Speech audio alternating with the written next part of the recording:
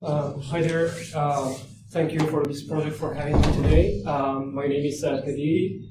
I have several hats. I'm the head of CERT Banque de France, which is the French National Central Bank, but I'm also a co-organizer of the BotConf conference, and I'm here as the leader of the TheHive project. And this presentation will go through the integration we did with our security incident response platform and analysis artifact analysis engine with MISP. To get the idea of where I'm getting into is that the fact when, well, as a CERT, obviously we are here as firemen when the prevention fails, which means that we need to be able to detect as quickly as possible, react, then recover from the incident we might have, and share back the different IOCs and artifacts we have collected during the investigation. And all this process is obviously fed by cyber threat intelligence or threat intelligence, if you want to just drop the cyber part of it, because we say so much cyber in a day. Also, given the fact that we are facing a threat landscape that is extremely fast-paced, we end up in our SIEM in different IDS or security tools with a high number of security events. If you take that into account and add to it the fact that we are in a situation where there is a talent shortage, at least in my country, France. We have also limited money in time. Obviously, as I'm working for a national central bank, I'm printing the money, but I'm not able to use it, at least as I'd like to. And we are expecting security analysts to be aware of any new technology that Silicon Valley or China these days put forward, like cloud, IoT, or whatever. So basically, we are the same amount of persons, and we need to understand all of this, of course. This brings into the picture the necessity of automating as many things as possible, but also collaborating, because as a team, we need to work together. And this is where MISP, TheHive, and Cortex come into play. And obviously, this is a continuous improvement process because we just cannot stop and take our breath as often as we'd like to. So we have detected, reacted, recovered. So is it time to take a step back and mind other things? No, obviously not, because we need to share. It's our conviction that sharing, of course, is caring. Well, this is like a very, like you're in any presentation out there put forward by DHS or any one that we'd like to share would say sharing is caring, prevention, my detection is prevention, and so and so. But to some extent, this is true. Because as Alex and others have said on and on, is that by sharing some of the IOCs or all the IOCs that you have collected to trusted peers, hopefully they will come back, they will share back and come back with other IOCs that you have not seen before. And again, we use MISP to that purpose. Now, we have mentioned TheHive and Cortex. What are there? So TheHive is a security incident response platform. It's really built on collaboration. It allows many analysts to work on the same case on the same time. I will show you later on a typical workflow that everything in TheHive is centered around the notion of a case, and case can be broken down in as many tasks as you'd like to. Through Cortex, it allows you to do analysis of observables, or IOCs, and store them. But it is complementary to MISP. It is not here to replace MISP, because if you need to share those IOCs, you have to have MISP in order to share them. Otherwise, they are just stored locally and for your usage, or to be like kind of history of your CERT or SOC team to understand the past to build the future. As for the authentication, we support different authentication models, DAP, AD, API keys, and local accounts. And TheHive and Cortex are currently used by several cybersecurity teams throughout the world. Well, obviously us, but also Saâd. We have a number of other teams like Infineon Technologies in Germany, ANZ Bank in New Zealand and Australia. There are BNP Paribas in France, La Poste Group in France as well. In the United States, I can mention the State Department of Texas, for example. Some are pure CERT SOC teams, others are pure threat hunting shops, and so on. As for Cortex, it is analysis engine. It's pretty dead simple. While it has a web UI to allow you to quickly assess, say, the maliciousness or have some idea on the observables you are seeing through the investigation, it rather should be used either from TheHive or from another platform through its REST API for automated bulk observable analysis. So, for example, I mentioned some threat hunting shops or threat intelligence shops that use Cortex. Basically, they just throw at it whatever they collect and receive results back and to sort out through the different observables they have collected. So it relies on analyzers, and analyzers can be developed in any programming language that is supported by Linux. Obviously, today we have all the analyzers coded in Python, but you can do it in Ruby, Perl, or whatever you'd like to. And as Alex mentioned in his talk, Cortex has the ability to invoke MISP expansion models, so are not limited to the native Cortex analyzers, but it can also be queried from MISP in order to enrich events. Architecture-wise, so nothing really fancy on the front-end part. TheHive relies on AngularJS and Bootstrap. And the backend is written in Scala, and we store everything in ES5.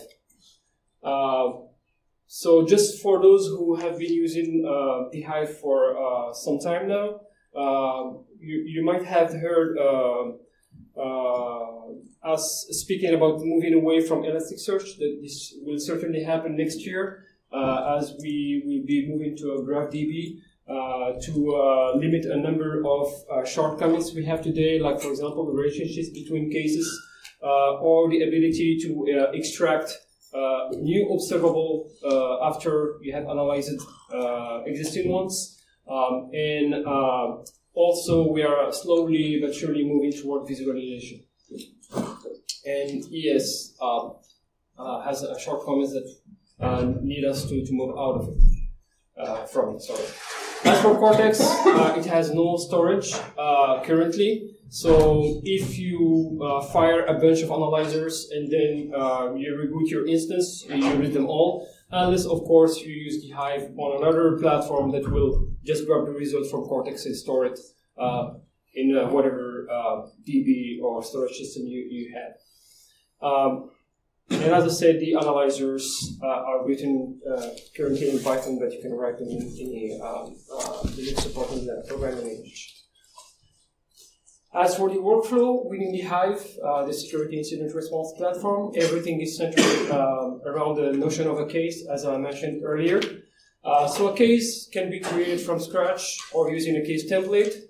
And a case can be created from what we call an alert. An alert can be created by a SIM, from an email, or from a MISP event. A case is broken down into tasks. So, for example, like communicate with the constituency, analyze the logs within the proxy, and so on. And it has zero or one or many observables. And a task can be broken down into logs. So this is just a rich text editor. So whenever an analyst do something significant in the case, they can write, in the task, they can write what they have been doing. and attach also evidence if they need to. And as for the observables, you can apply one or many analyzers to an observable, which will result in a job. And once it has finished, using a report template that we provide for free, it will generate an analysis report. I have some examples later on. And we have chosen not to limit the user view of cases or tasks or whatever, so any security analysts have access to all cases, all tasks, all observables, and so on.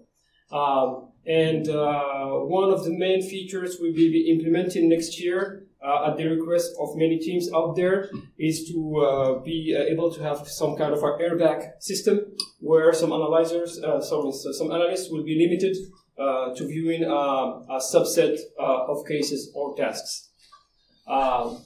Anything that is done in TheHive is, I would say, audited. You have an audit trail that currently you have to use some command line in order to get the audit trail. But we are rebuilding the user interface in order to be able to do that graphically pretty soon.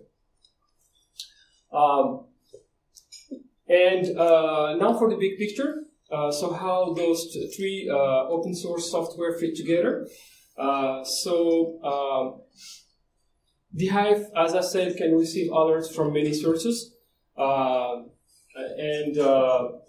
it can also you can also connect it to one or multiple MISP instances in order to poll events. Whenever there is a new or updated event, it will show it up to you. Once you have your alert, you can preview it. By alert, I mean either something that comes from SIM or anything else, or from MISP. You can preview it. You have what we call a proximity notion, where you can see if the alerts under current consideration is related to an existing case. If that's the case, if that's so, you can import it right in the existing case. Or create a new one from a template that you are able to select. And once you have created the case, you start investigating. And when you collect observables, you can submit them for analysis to one or multiple Cortex instances. So the TheHive can interface itself with one or many MISP instances and one or many Cortex instances. And Cortex can rely on its analyzers to analyze the observables, or search, or one of the analyzers is what we call MISP search. It's contributed by Saâd, and it allows you to search for an observable in one or many MISP instances. So here. And Cortex can also rely on the MISP extension modules if you need those ones as well. If you are only a MISP shop, you can rely on Cortex to enrich events by leveraging all the analyzers that Cortex supports. And once you have finished investigating, sharing is caring. So from TheHive, you can export the case, and the observables you have flagged as IOCs, so you can export them to one or multiple MISP instances. So the current version, once you have configured MISP instances in TheHive, so for example, let's say you have three MISP instances, A, B, C, so you are only allowed to import or export from the A, B, or C, and all of them. If you have another MISP instance, say D, it has to be configured, so you have to pull events from it as well. In the next major version, Serana, which is slated for release by the end of early next month, you'd be able to pick and choose the MISP instances, so you are not necessarily limited by having the same instances for import and for export. So this is a view of the what we call the alert panel. You'll get the slides probably later on the MISP website. So, so sorry for those in the back. It's not highly clear, but basically here the alerts, whenever there are new alerts, they come here. So this is the type is only MISP. These are basically new events. But if there is an existing MISP event that has been updated, you will see here status as updated. You can preview it, ignore it, or just you can ignore it. Like for example, if you have a MISP event and you decide to ignore it once and for all, so any new updates you will not be able to see them, or you just say ignore once. So as the investigation is ongoing and somebody is feeding your MISP event, you are waiting for them to get to a point where you have sufficient indicators to start your investigation. There is one limitation that you have to know about, and this is again due to the way we use Elasticsearch, is that imagine, for example, you have invert. Sorry. So so if, for example, you import this event as a new case, then you import another event as another case. So you have two cases. You work on them, and then you realize later on that they are revolving around the same thread. You have the ability in TheHive to merge them. But once you do that, if you merge cases coming from separate MISP events, you will lose the ability to auto-update the case from your MISP event. Put otherwise, if you import, for example, this one, you keep it separate. Whenever there is a new update on the MISP instance, you will automatically receive the new indicators of compromise or attributes that have been added to the MISP event that has generated this case. But if you decide to merge that case, which is receiving updates from the MISP instance, with another case, you will sever that connection. So this is a limitation we have currently. As for exporting, so it's quite easy. Up there you have a share button. When it indicates 0, it means that it has not been shared with any MISP instance. But if you decide, like just going back, so here when you see the list star, that means that this observable has been flagged as IUC. So anything that you have flagged as IUC, when you click the share button, it will be automatically shared. Well, it will suggest a number of MISP instances to export the case as events to. So just click and export on one or several MISP instances. And once you have finished it, you will have the share button that has been updated with the number of MISP instances that have received this case as an event. Please note, when you export an event to MISP, you will have a link that will allow you to go directly to your MISP instance, and from there you have to review the quality of the export and how the event is done, do additional tagging or whatever, and then you publish. TheHive does not automatically publish the events it exports to MISP. You have to review them prior to publishing.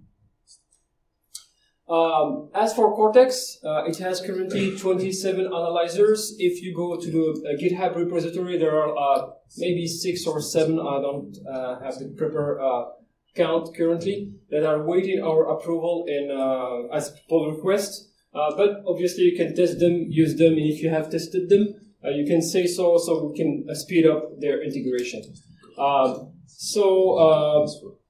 We have, for example, analyzers for the Circle, PSSL, PDNS services, VirusTotal, Joe Sandbox, Cuckoo Sandbox, that has been contributed by LDO Cert. We have DNSDB, Fish Initiative, and so on, and we have MISP Search. So the current version of MISP Search will allow you to search, has been contributed by the CertBund, will allow you to search in one or several MISP instances at once. So, just to wrap it all up, TheHive is able to import from multiple MISP instances and keep the event you have imported as cases in sync. So whenever the event has been updated, you will receive the observable, the attributes as observables in your case. TheHive can export to one or multiple instances, MISP instances, sorry, and Cortex can search in one or multiple MISP searches as well, MISP instances as well. Those in the black box in the bottom are upcoming analyzers or that are within our approval. Just to show you some screenshot of an analysis example. So when you go to an observable, you can you see the different analyzers that apply to it. Then you can fire one or several at once. When you do so, for example, this is an example of Aristotle. So you have the detailed report, but we also use what we call short reports according to a taxonomy. For example, here it says that the following hash has been found in one MISP instance. And of course, if you go to the analysis that corresponds to this MISP search, you will have the link with the details on the MISP record event, sorry. And here it says VT 45 out of 61. So the color changes depending on its informational. It's blue, green it means safe, orange means like suspicious, and red is obviously malicious, and you can change that. One important thing on analyzers is that they care for the TLP. So let's say, for example, you have a hash that is TLP red. You won't be able to submit it to Aristotle. If you have a file that's TLP red, TheHive will extract the hash, so you can submit the hash to Aristotle, but not the file per se. This is user configurable also. So as a recap, besides what I've said earlier, you can also use well. Currently, we have some limited statistics that will allow you to drive your activity. For example, how many time it took you to deal with a specific case, why this task took longer than expected. So maybe it warrants some investigation and automation later on. Maybe you have to create some new analyzer to perform a tedious task. We have implemented a rough version of webhooks, so you can open tickets, for example, in IT ticketing systems. And you have also what we call the real-time stream, so it's like a Twitter-like feed. Whenever a case is created, a task is added, someone takes a task, and so on, or an analysis of an observable has finished, the real-time stream is updated. And we are in the new version 3, codenamed Sirana, which, as I said, should come in the next couple of weeks.